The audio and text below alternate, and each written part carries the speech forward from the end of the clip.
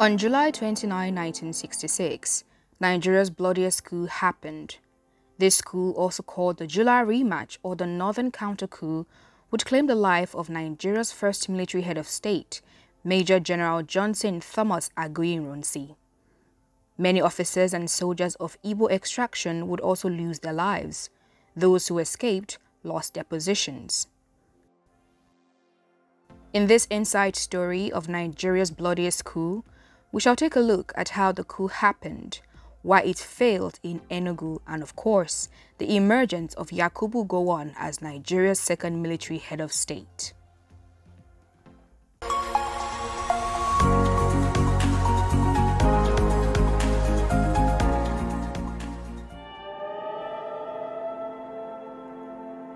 By mid-1966, Nigeria's first military coup on January 15, 1966, had been largely considered a plot born out of tribal sentiment and particularly initiated by the Igbos.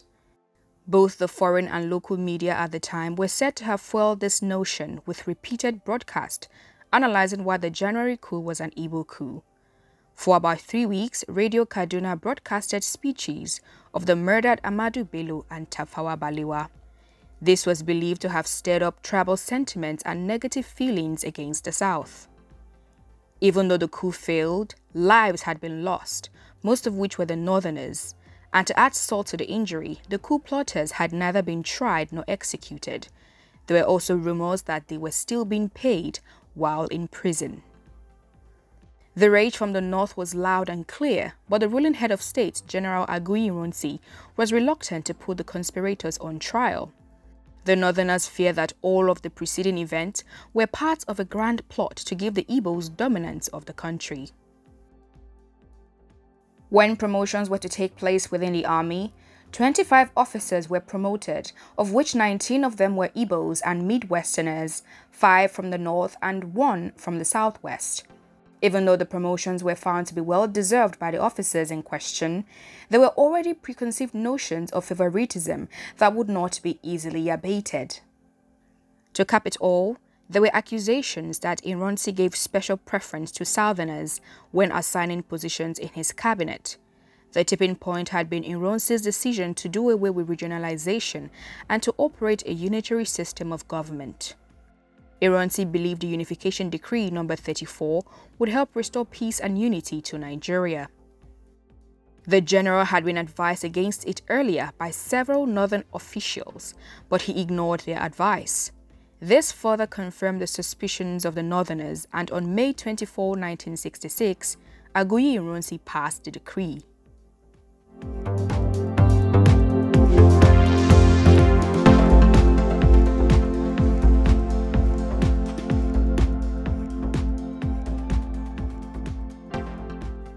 Just like what the Westerners had earlier done that earned the region the name, the Wild West, the Northerners also decided to take laws into their own hands. As a result of the delayed trial of the coup plotters, which many Northerners considered lenient and inappropriate, they went on a rampage, killing thousands of Igbos and other Southerners living in the north. The coup had been perceived to be an Igbo coup. The killings went on for months, starting from around May 1966 and slowed down to a halt in September of the same year.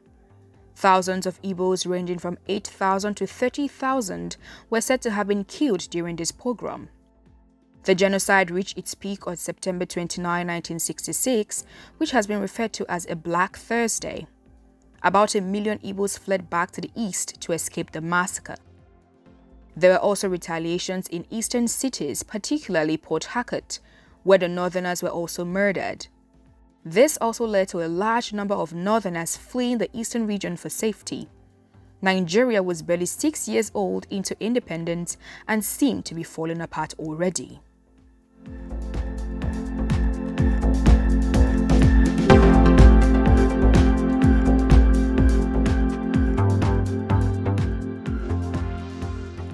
During this chaos and 6 months after the first coup, a group of northern officers decided to oust the sitting government.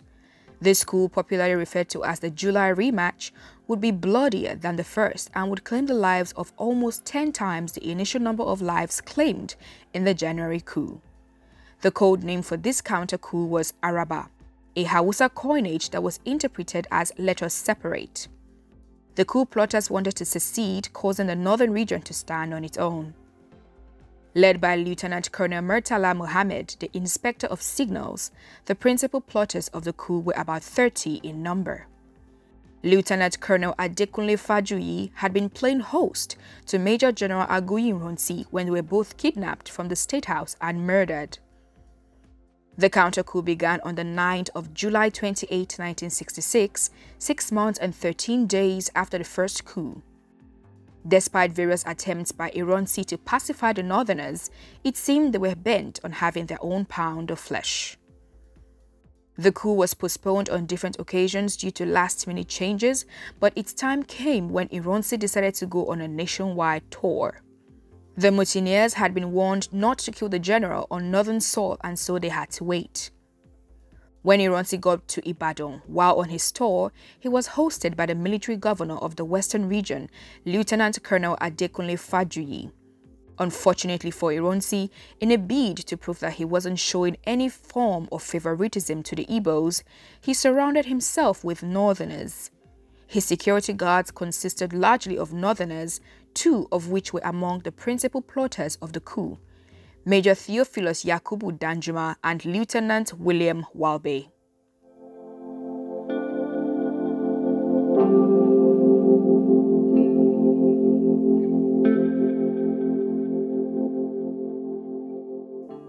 The trigger for the July coup started in Abeokuta.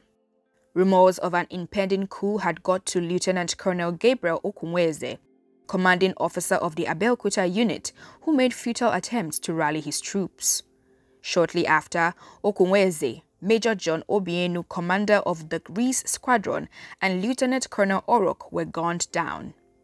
This was the same Obienu who had been originally part of the January coup but had failed to show up on the D-Day.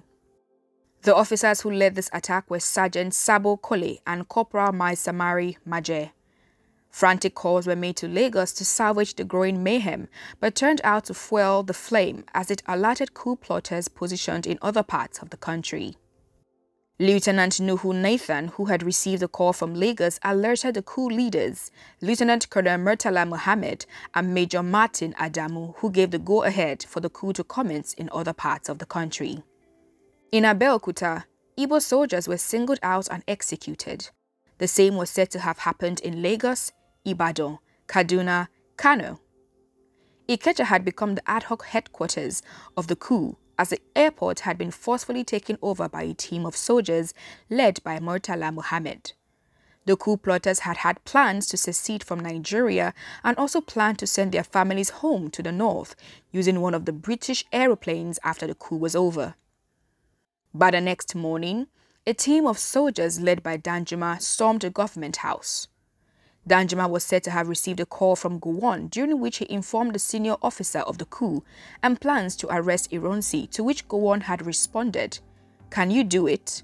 and afterwards cautioned him to avoid bloodshed.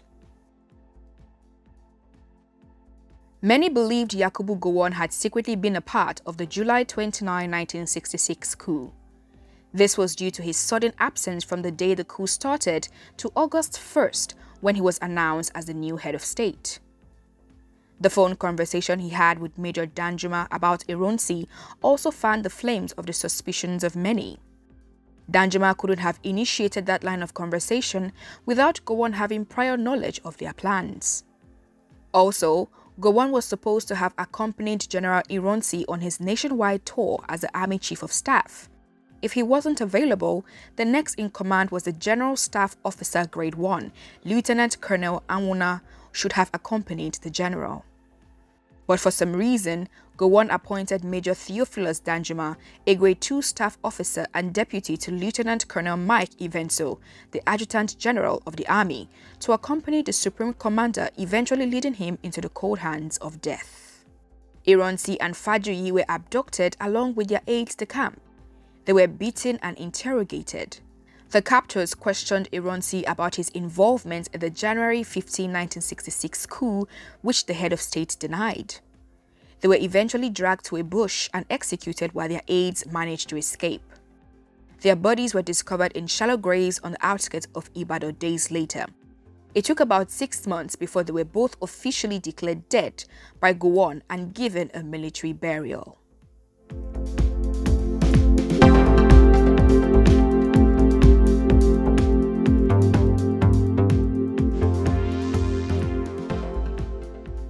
The coup, however, did not see the light of day in the east, despite plans to execute it in Enugu.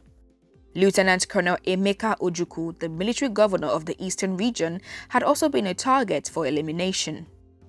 Lieutenant Colonel David Ogunewe, commander of the 1st Battalion in Enugu, got wind of the killings happening across the country and acted fast. He locked the battalion's armory and kept it under the care of a mixed tribe of northern and southern soldiers. Some northern soldiers made unsuccessful attempts to break into the armory, but they were hindered. Once again, like the January coup, the July coup failed in the eastern region due to the proactiveness of the commanding officers stationed there.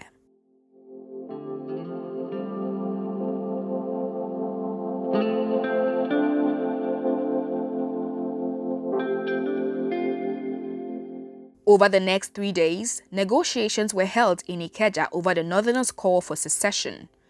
That had been their only condition for a ceasefire, to which Ojukwu had responded over a call with Brigadier Babafemi Ogundipe, Ironsi's deputy, that if that is what they want, let them go.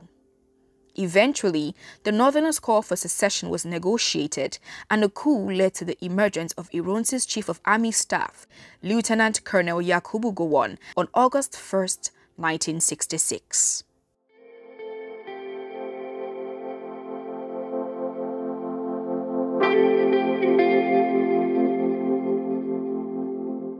We always have more stories like this to talk about, so don't hesitate to like and share this video with your friends. You can subscribe to our channel and turn on the notification bell to receive the latest videos as they drop. Also, if you would like to know more about the rise and fall of Yakubu Gowon, do check out our next video.